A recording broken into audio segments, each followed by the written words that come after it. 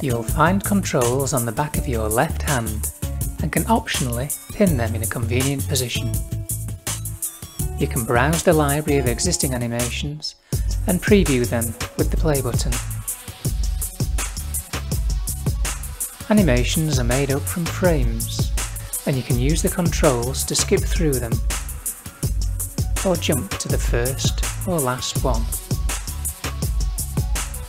You can create new animations or clone an existing one as a starting point.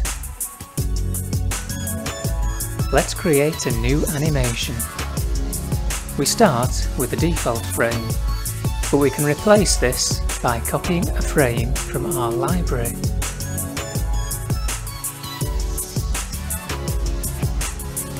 We can add more frames before or after the current frame and reorder frames. Let's add a new frame after this one.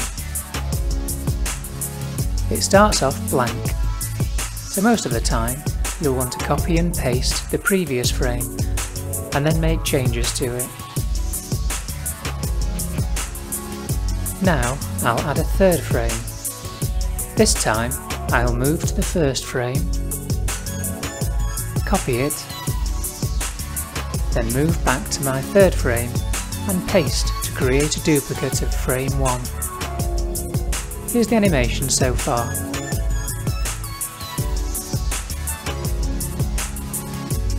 On the Frame Details tab, you can quickly make changes that affect every voxel in a frame, including setting the range of colours, the amount of space between them, and whether they should rotate, pulsate, or jump to the music by default. If you use one of these defaults, it's a good idea to give them some space so that they don't overlap. Move voxels by simply dragging and dropping within the red frame. Thumbsticks can be used to move the animation and change its height while you're working on it.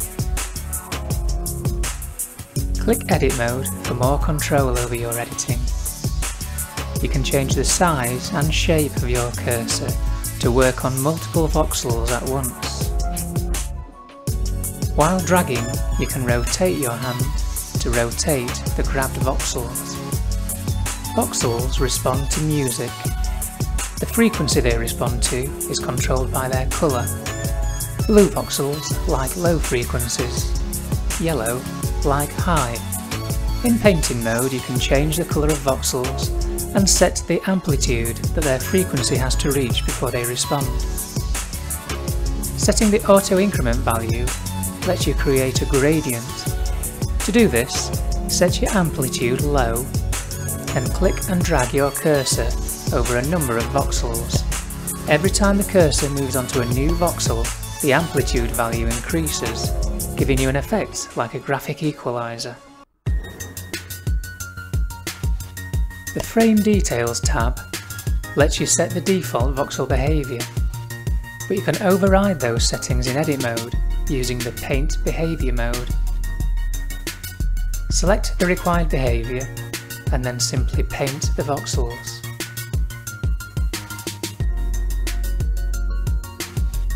Changing the transition speed of voxels can make a big difference to your animations, so it's worth spending some time experimenting with this feature.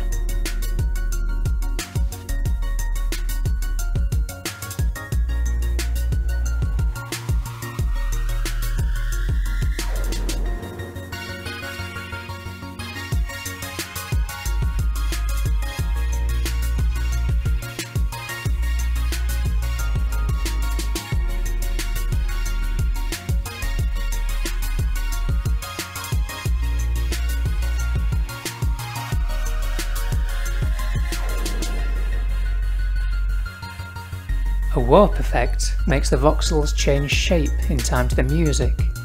It's good to use if you're showing a frame for a longer period of time.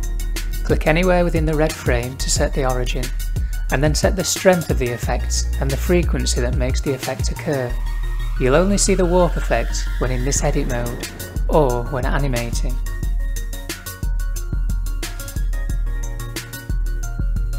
Tagging allows you to mark voxels and easily see where they move to on each frame. You can also copy tagged voxels between frames, which is really useful when you're improving a complex animation. Tag voxels that you're interested in. Then make sure you're on the frame that has the desired arrangement and click Set Source Frame. Now, navigate to the frames you want to have the same arrangement and click Paste. You can also paste to all previous or all future frames too. Remember to clear the tags when you're done. On the Frame Transition tab, you can set how long each frame is shown for, and then how long it takes to morph into the next frame. Note that voxels move at different speeds. If you have a 1 second transition, the fastest will arrive in a fifth of that time, but the slowest will take a full 1 second. Remember that in edit mode you can paint the speed of each voxel. You can also create loops in your animation. So here I'll jump back 1 frame and I'll repeat this loop 3 times before continuing to the next frame. Let's take a look.